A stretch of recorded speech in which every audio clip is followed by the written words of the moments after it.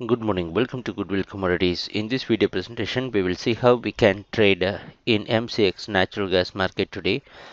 Before looking into that, let us see what happened yesterday and what we expected yesterday. The chart you're seeing is 7-minute candlestick chart for natural gas market, and this candlestick indicates yesterday's price opening, which shows that the market opened here 147.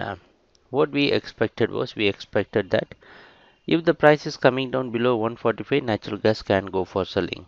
That was our expectation. Right after the price opening, there was a very big consolidation. The price maintained 146 as a support, but finally there was a breakdown below 146.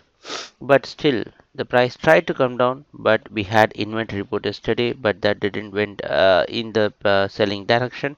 You could see a sudden spike, and once the price cleared 146, market gained some momentum and it went up till 150.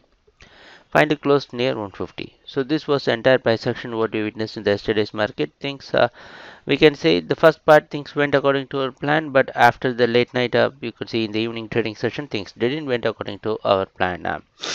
So what we can do today, how we can position ourselves for today's trading. Today you can expect natural gas to open near the same zone around 150 where it closed based on MX price direction. We are predicting the price opening.